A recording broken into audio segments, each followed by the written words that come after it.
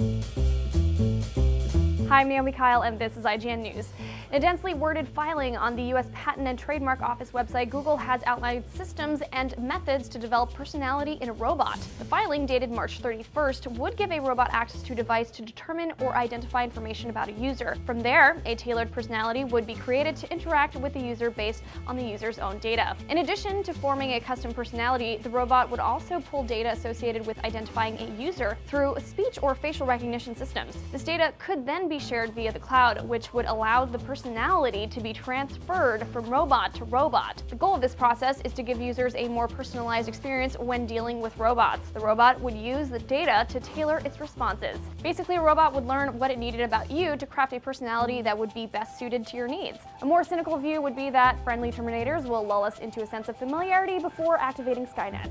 Really though, it's a complicated process that Google has come up with, one that could someday lead to smarter, more personable robots. For all your weird tech news, stay tuned to IGN.